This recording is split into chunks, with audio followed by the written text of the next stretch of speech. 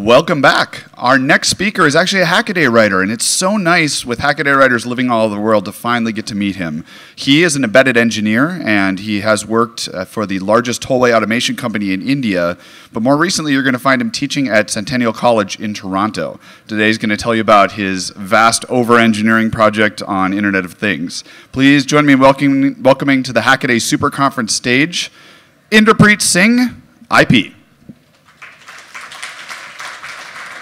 Thank you. Hi.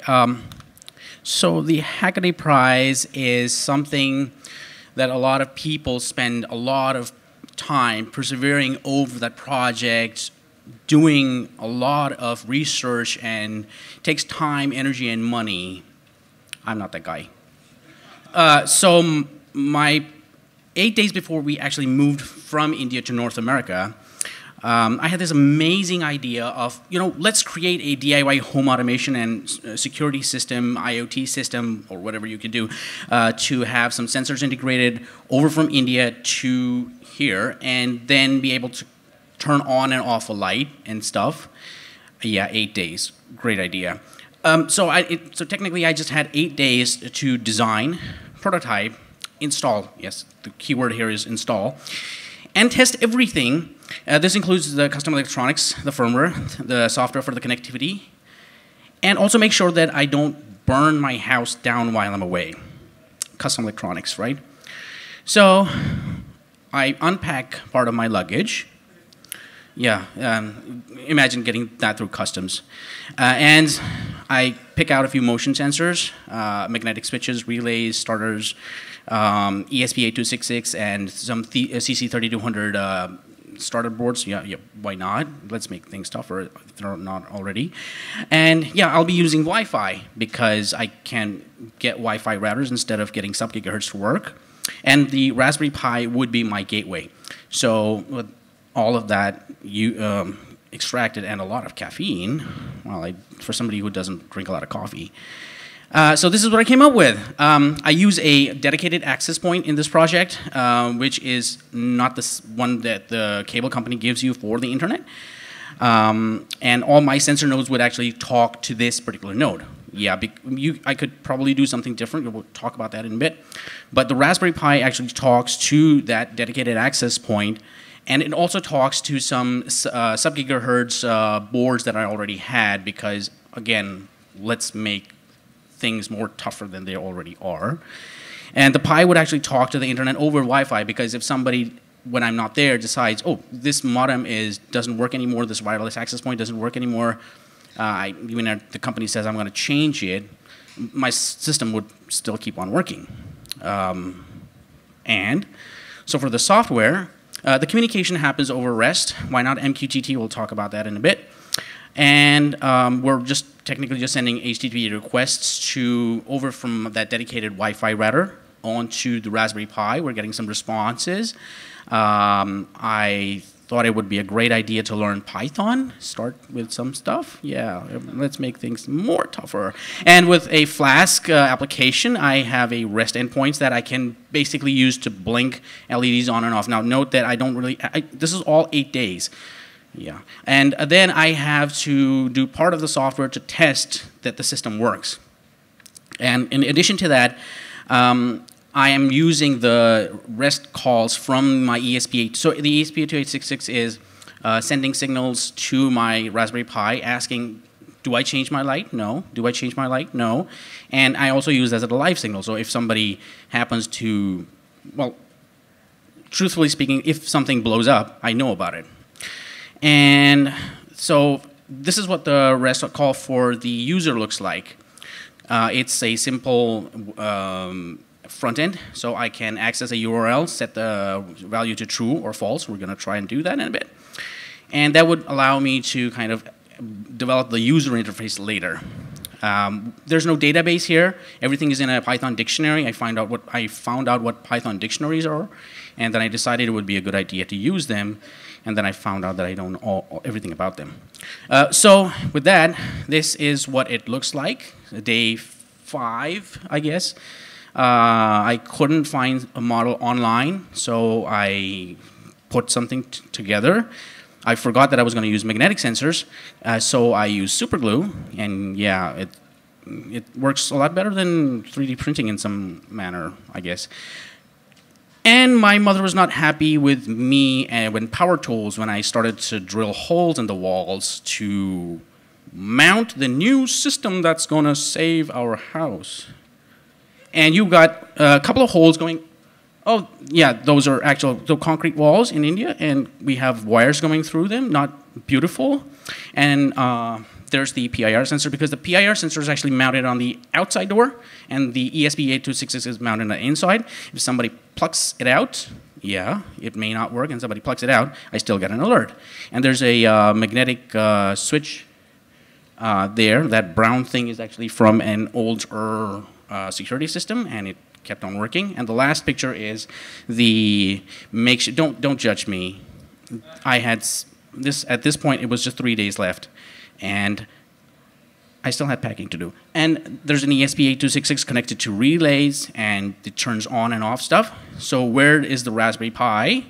Ta-da! It's ugly, but it works. You can see there are 2 access points, which I had lying around, so I just stuck them on the board. There's the Raspberry Pi, the primary one, and there's the Enotion board. So for the uninitiated, the Enotion is a company that makes sub-gigahertz modules that work off of solar power, and they transmit information on whenever they feel like it, I think. And I got some information, and it talks over USB. So I've got the Raspberry Pi talking to a sensor board over USB. I've got ESP8266 talking over Wi-Fi, and I've got a CC3200, which I haven't shown yet. And all of that stuff talks to the Raspberry Pi. There's a Flask software. There's a GitHub link if you want to look at it and tell me what exactly is wrong with it. But it works. Okay, so what about the GUI? Well, I'll just show you the demo because at this point, if you have a REST call that activates the variables inside the Flask server when the LED, when the lights talk to it, ask what am I supposed to do, it kind of just, it has a to and fro about it. So let me see if the video plays. Please play. Oh, thank you. So here, there's the website, the web interface. You click the button, it says light on. Yes, the spider webs are for special effects.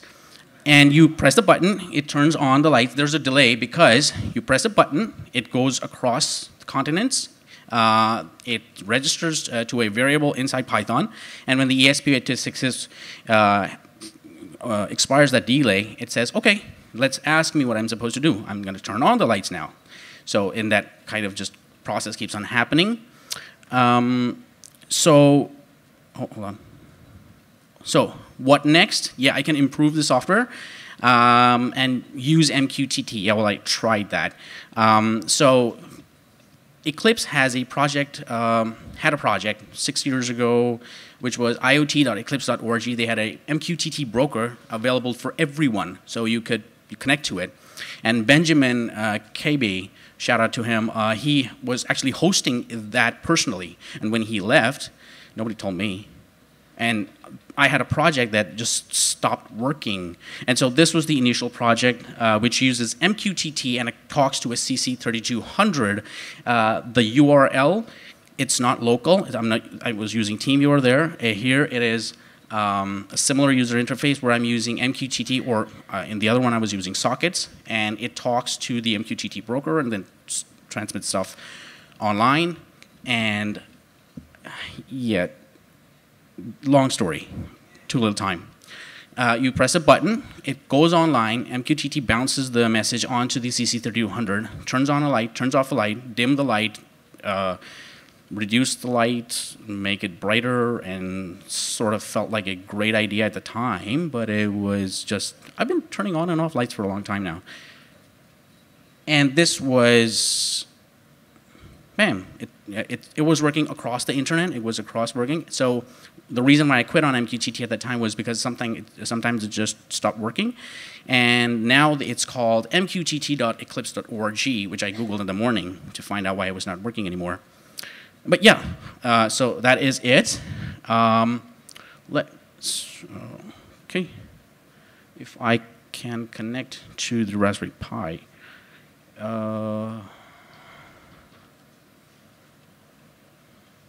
So yes, I can use Raspberry Pi does support TeamViewer, and it has.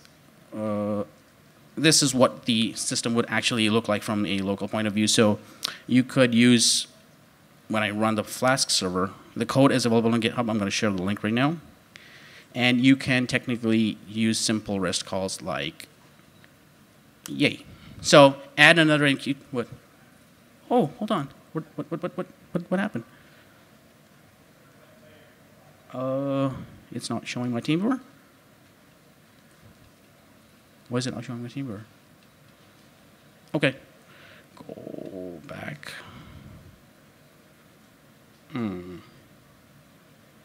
No? Yeah, okay. So in the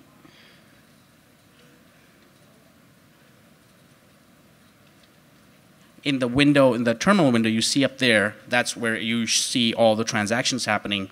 So I can keep a log of things that are going right, perhaps, and everything that is going wrong. So that is me turning on and off a light remotely. The demo is working online. If somebody wants to, I gave the link to a couple of friends, and they just decided it would be a good idea to turn on and off my lights in my house when I was sleeping.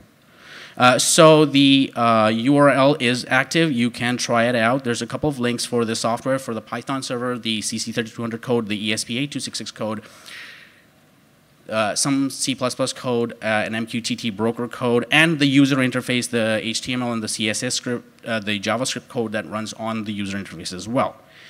And that wraps it up for me. If you have any questions, please do let me know.